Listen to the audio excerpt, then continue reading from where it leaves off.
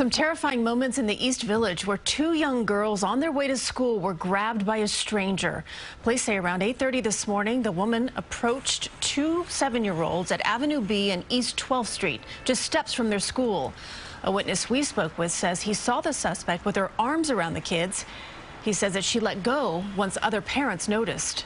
That split second that they turned and talked to each other, and the kids were behind them when the lady came and grabbed them. She was huddled around trying to force them in a way that the kids didn't realize what was going on.